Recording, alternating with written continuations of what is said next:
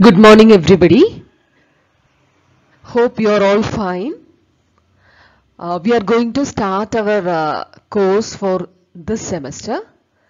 Our course code is CET 203. That means Civil Engineering Theory,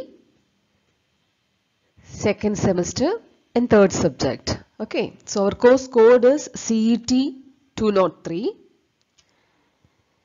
And our course is Fluid Mechanics and Hydraulics. We are going to start our module 1, and as all of you know, I am Beena Mol, Assistant Professor, Department of Civil Engineering, LBS College of Engineering, Kasaragod. Now, before starting our subject, let us have a small look into our syllabus, into the module 1 of our syllabus. Okay, I have given you, yesterday I told you what we are going to study in all the 5 modules. Today we will see what our syllabus say about the module 1. So module 1 we are going to study the introduction to the subject. That means what is fluid mechanics and what is hydraulics. Then we will be studying fluid properties. So there are many fluid properties, and among them we are going to study only 4 fluid properties, that is mass density, specific weight, viscosity and specific gravity. We are not going to study the remaining properties, only these 4 properties. There are some other properties also like surface tension, capillarity, compressibility and all. So we are given, for us it is given to study mass density, specific weight, viscosity, specific gravity. Then we will study the classification of a fluid. So how the fluid is classified based on the properties, based on the viscosity property, mainly based on the viscosity property. Now, then after that you will be studying fluid statics. That is a variation of pressure in a fluid. You have already studied engineering mechanics. So what you will be studying in engineering mechanics is you will be studying the mechanics of rigid bodies. So there you will study the variation of forces. Since it is a rigid body, you will study the variation of forces. Here, since it is a fluid body, you will be studying the variation of pressure. So for fluid, the parallel term to force is pressure. Then you will study the measurement of a fluid pressure using piezometers and manometers. How will you measure the fluid pressure? So piezometers and manometers are the measuring instruments, are the instruments used to measure the pressure of a fluid. And among them you will be studying U-tube manometers. There are some more manometers like differential U-tube manometers and many others. So we will study differential U-tube manometers also. Then after that you will be studying forces on immersed plane, placed vertical and inclined position. When you are placing a body, or when your fluid is flowing on an plane surface, and when the plane surface is immersed both vertically as well as in the inclined position, what will be the forces, what will be the pressure, what will be the variation of pressure. Then on curved surfaces also. So vertical, inclined positions, curved surfaces. So 3 cases of variation of pressure. And last you will be studying the practical application of total pressure on spillway gates. See, so what we have studied is the variation of pressure. So you will be applying it for spillway gates. We will see it in detail. Right?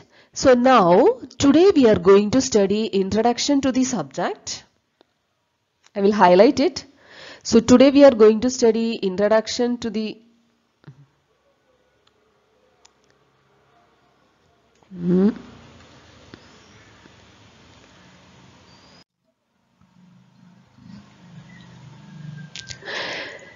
Today we will be studying introduction to the subject as well as the fluid properties. Except viscosity, we will study the remaining fluid properties, that is mass density, weight density and specific volume. So let us see one by one. First is introduction to the subject.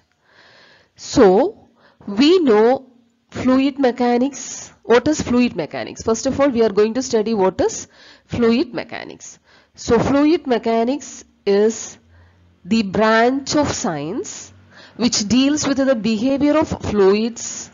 So fluids is composed of both liquids and gases. So it is the study of the behavior of fluids at rest as well as in motion. When we say at rest, it is called fluid statics, and when we say in motion, it is called fluid dynamics or fluid kinematics. Okay, so it is the combination of both liquids and gases. So mainly we as civil engineer, we deal with hydraulic structures. So we are going to study about the properties of liquids and not gases. So the aerodynamic engineers, mechanical engineers, they concentrate on gases also. So we as civil engineers, we concentrate on liquids. Now, this fluid mechanics deals with statics, kinematics and dynamic aspects of fluids. So that means the fluids at rest as well as fluids in motion. Okay, now what is hydraulics? It is the branch of science concerned with the practical applications of fluids, primarily liquids in motion. So, see, in the initial part of your syllabus, you will be studying your fluid mechanics, and gradually you will be applying these properties or apply the concept of fluid mechanics for practical purposes. When you use it practically, you will call it as hydraulic or hydraulic applications. Applications of the construction of dams, tanks, channels, etc. Now, so hydraulics deals with such matters as the flow of liquids in pipes, rivers, channels and their confinement by dams and tanks. So practical application, you apply it for practical use, we will call it as hydraulics. Fluid mechanics provides the theoretical foundation for hydraulics. Okay, so fluid mechanics is theoretical, hydraulics is practical. Now, what is fluid statics? It is the study of fluids at rest. Fluid kinematics is the study of fluids in motion where the pressure forces are not considered. See, kinetics means pressure forces are considered. Kinematics, pressure forces are not considered. Now, fluid dynamics, it is also known as kinetics. It is the study of fluids in motion where the pressure forces are also considered. Now we will go on for the properties of fluids. So first property is density or mass density.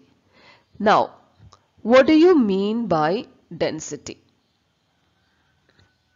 So it is represented by rho. We symbolically represent this density as rho. So mass density rho is equal to m by v. M is the mass. So we are dealing with fluid. So m is the mass of the fluid and v is the volume of the fluid. And the SI unit for density is kilogram per meter cube because mass is expressed in kilogram and volume is expressed as meter cube because distance into distance into distance. So the unit for volume is meter cube, unit for mass is kilogram. So our SI unit is kilogram per meter cube. Now, see, this is in general for a fluid. So for a liquid, it is mass of the liquid by volume of the liquid. Now this density is constant for liquids. Why it is constant for liquid? See, if you take a liquid and if you measure the liquid, the mass of the liquid is not changing. If you take a particular volume of, for example, if you are buying some milk, you are buying a 1 liter of milk. Okay, so the mass of the milk do not change as well as the volume of the milk do not change. That means mass by volume is constant. It is not changing. So the rho is our density. So rho is constant for liquids. Now, if you consider the gases with respect to the temperature and pressure, when you vary the temperature, you heat it, we know the gases, the density of the gas will be, when we heat, the density of the gas reduces, because when we heat a gas, the volume of the gas increases.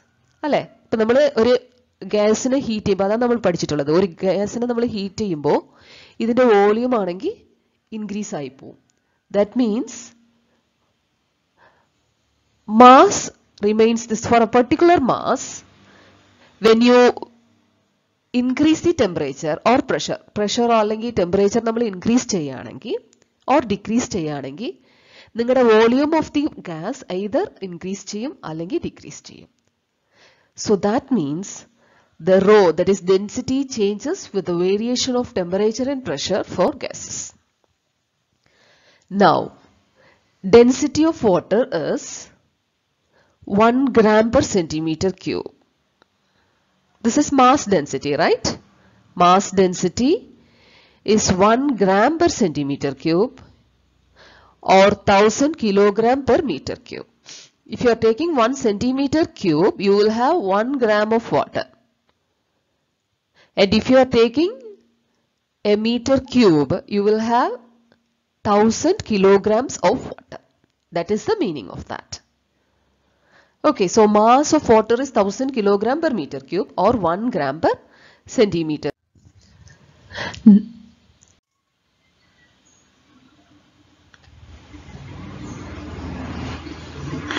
Okay, now we will see what is weight density or specific weight. So weight density is represented by omega. We know weight is mass into acceleration due to gravity. So density is mass by volume. So weight density is weight by volume. Nothing but weight by volume. So we know weight is equal to mass into gravity. So m into g divided by volume b. So it is nothing but weight of the fluid by volume of the fluid. If it is for liquid, it is weight of the liquid by volume of the liquid. Now, so mass by volume is represented by rho. So weight density is equal to rho multiplied by g, rho into g. So this is mass density into acceleration due to gravity. And the SI unit for density is Newton per meter cube, because the unit for weight is Newton. Unit for weight is Newton, unit for volume is meter cube. So we get the SI unit for, it's not actually density, it is weight density. So SI unit for weight density or specific weight is Newton per meter cube. Now we know the value for acceleration due to gravity is 9.81 meter per second square. This is acceleration. Unit for acceleration is meter per second square. So the weight density of water is rho multiplied by g.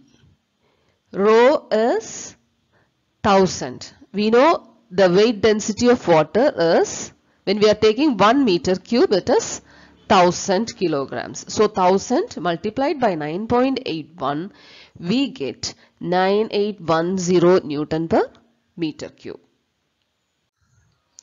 Now we will see the next property, that is specific volume. So it is represented by 1 by rho. What do you mean by 1 by rho? We know rho is the mass density. So specific volume is nothing but the reciprocal of mass density. Okay, it's the reciprocal of mass density. So specific volume, we represent it as 1 by rho. So mass density is mass by volume. So we take its reciprocal, we get 1 by mass by volume. So it is nothing but volume by mass. Volume by mass. Volume of the fluid by mass of the fluid. Now SI unit for density is meter cube per kilogram. So for volume it is meter cube, for mass it is kilogram. Now we will see the last property today. One more property is there that we will see in the next after 2 classes. So next is specific gravity.